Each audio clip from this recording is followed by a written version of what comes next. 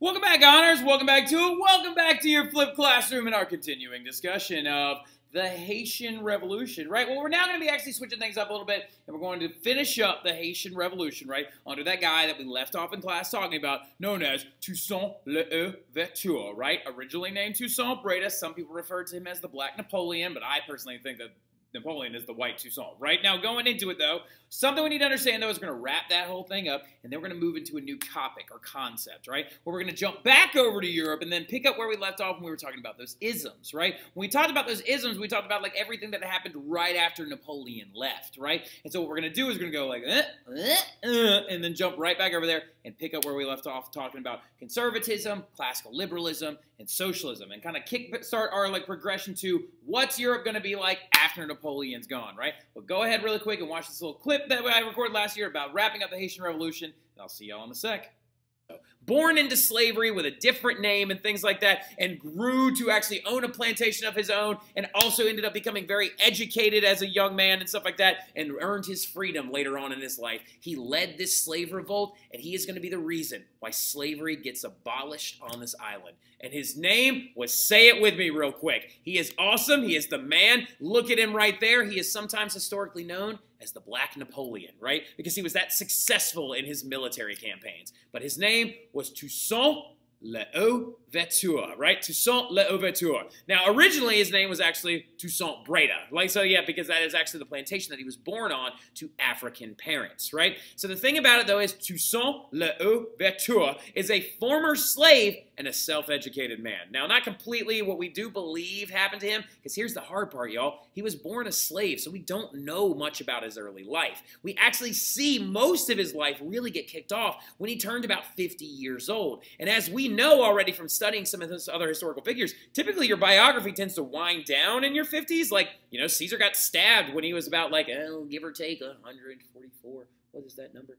So yeah, 144 meters. So yeah, like Caesar got stabbed like in the 60s, right? Like, so yeah, and then also looking at it as well, like Napoleon had taken over all of Europe by the time he was 50, right? Well, Toussaint L'Ouverture is like, well, of course, really quickly, he changed his name to L'Ouverture because it means the opener of doors, right? Literally, his story gets started in his 50s because he actually at this point had been educated himself, and he actually had earned some medical training and actually started working in one of these slave revolts as a field doctor, right? And the thing about it was he was untrained in the military and in political matters, but he used his educated mind and the fact that he knew how to read and write to study the military campaigns of other famous generals, just like Napoleon did, and became a skilled general and diplomat, right? And he took leadership of the slave revolt that broke out in 1791 as it continued to roll forward after the man that started the voodoo ceremony had died, right?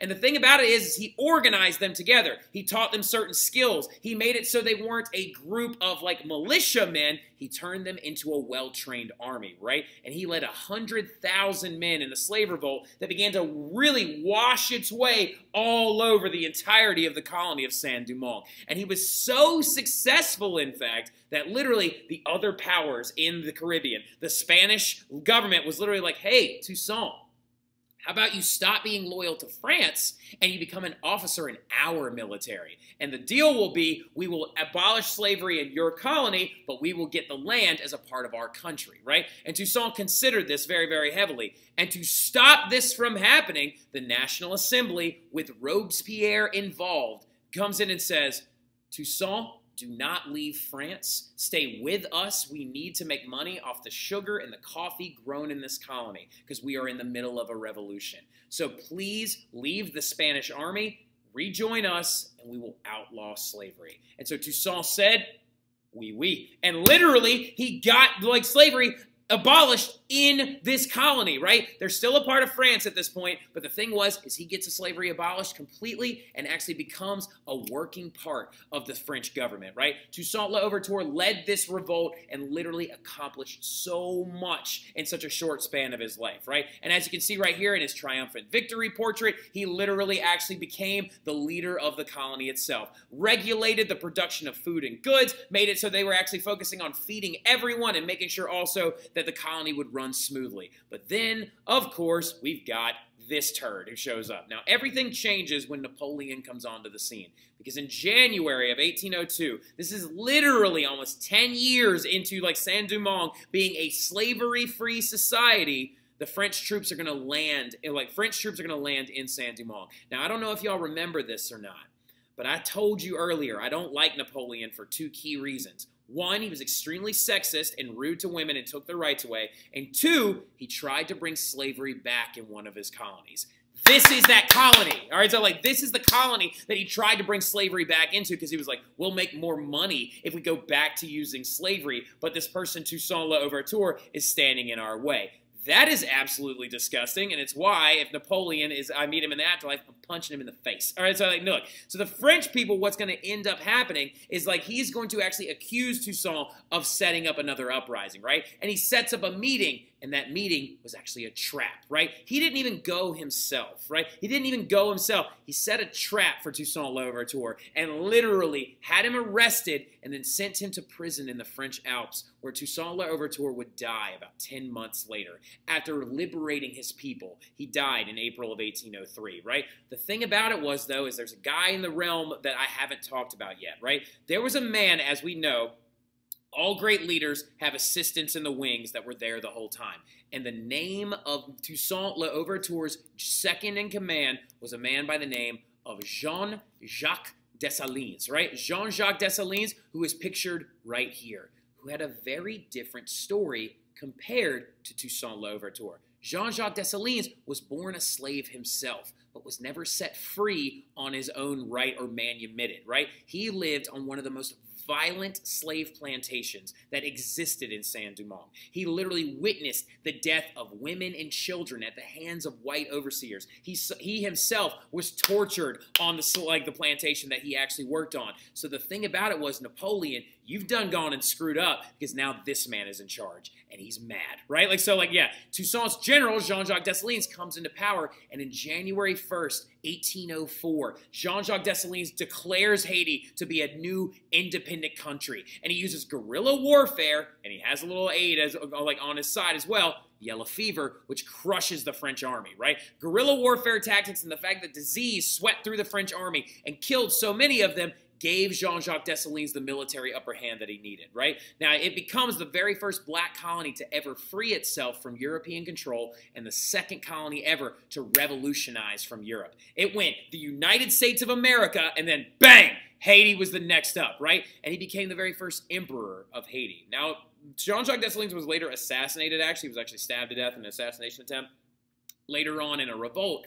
And in 1820, Haiti became an independent republic with democratic elections, right? And most of this was done. Why did all of this happen? It's because it's a massive effect of the French Revolution, okay? So big thing, if you want to write this down, just so you know the thematics of this whole thing, why this all went down and why this all happened is because Napoleon and his campaigns and the French Revolution caused massive confusion in their colonies, giving these people the ability to actually rise up and make countries of their own, right? Same thing happened in South America as well. A man by the name of Simón Bolívar, who has a street in New Orleans named after him and a statue of himself in New Orleans, created the countries of Venezuela, Colombia, Ecuador, and liberated themselves from the Spanish while Napoleon was invading Spain, right? Same thing happened as well, like José de San Martín in the southern area of South America, liberated Argentina and Chile, and actually liberated them away from European control and created brand new countries without European influence and without European governments, right? So the thing about it is Napoleon and his campaigns caused that much confusion that Latin American countries came into the world and became countries of their own. But that right there is where we're going to end this flip. We'll talk more about it. We'll go a little bit deeper in our warm-up tomorrow. We'll talk a little bit more about Toussaint Louverture, Jean-Jacques Dessalines, and all these other characters as well, and we'll get a little bit more intense with it, okay?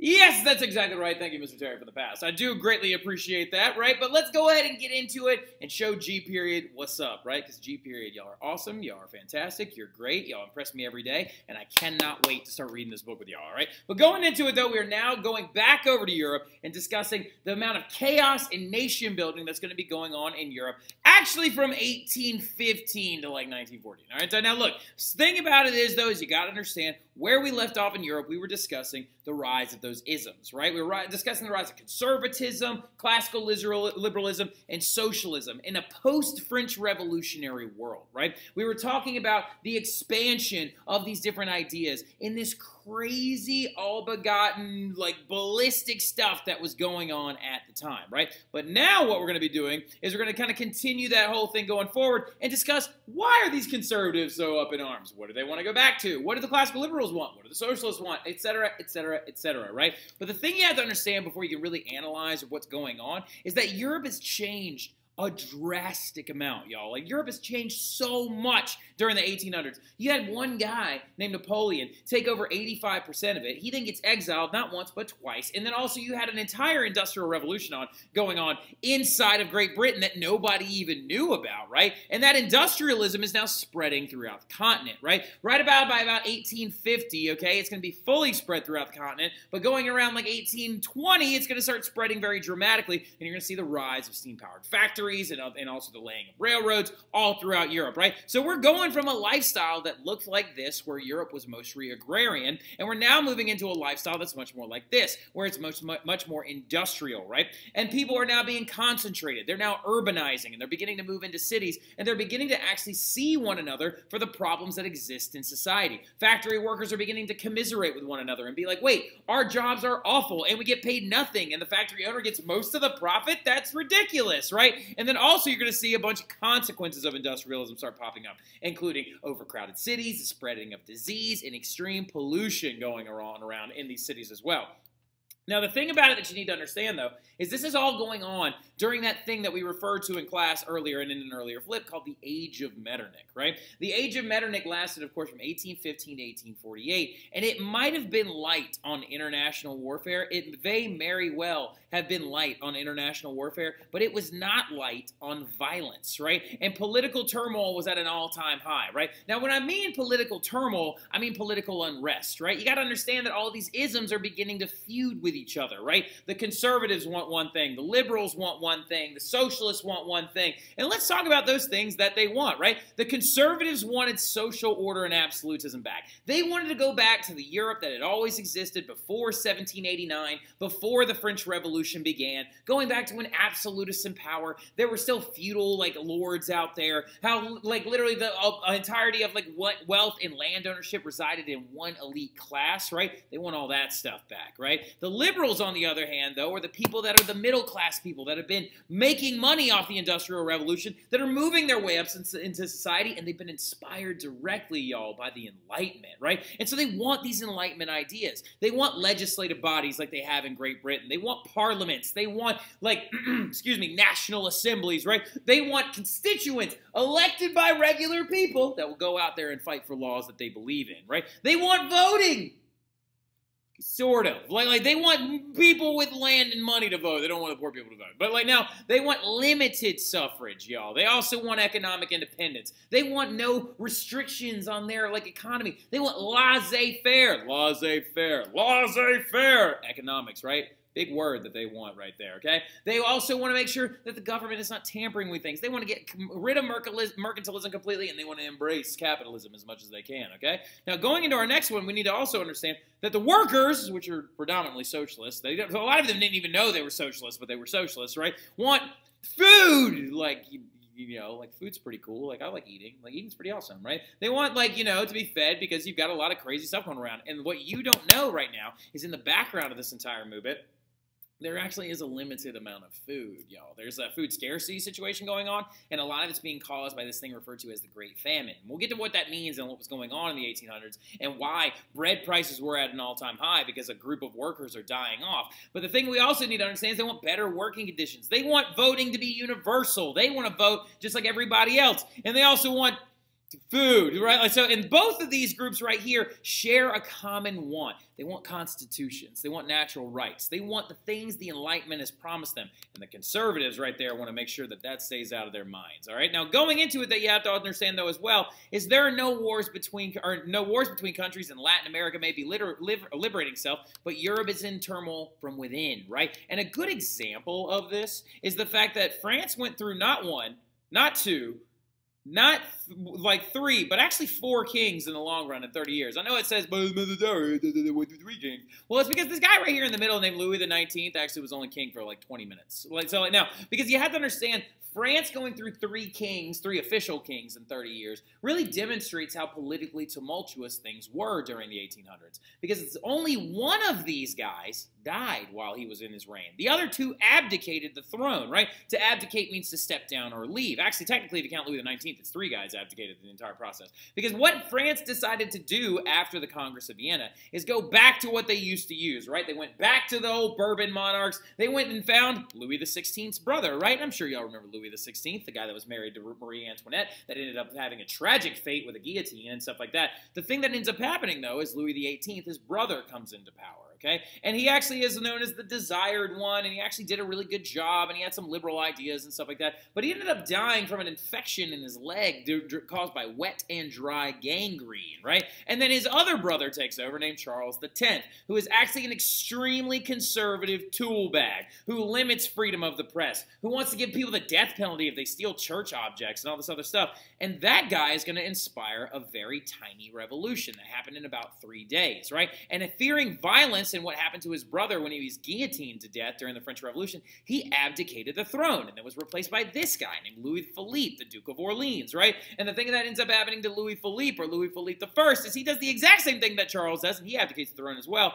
during another crazy little kind of revolution that broke out in 1848. And that's going to be a big theme coming up soon. Now, liberal ideas of constitutional governments are spreading in secret through things like Austria, Prussia, Italy, France, most of the known continent at the time. And it's leading to a lot of people beginning to organize. And they're beginning to say, you know what? It's really screwed up that we are being subjected to these old conservative ideas, right? And so revolts of mostly peasants are breaking out like all over the place. Not full-blown revolutions quite yet, but just revolts, right? One of these revolts is going to be the thing that sends this guy away, right? And then one happens 18 years later that ends up sending him away. But some of the examples of some of these revolts are like the Peterloo Massacre, the Decembrists, and the Three Glorious Days, right? The Peterloo Massacre was a massive public demonstration that was held by thousands of individuals that showed up in Manchester Field in England, and they were protesting freedom before the law, equality before the law, the repealing of these things called the Corn Laws, right? And also trying to increase the amount of voting and political participation that was available in Great Britain.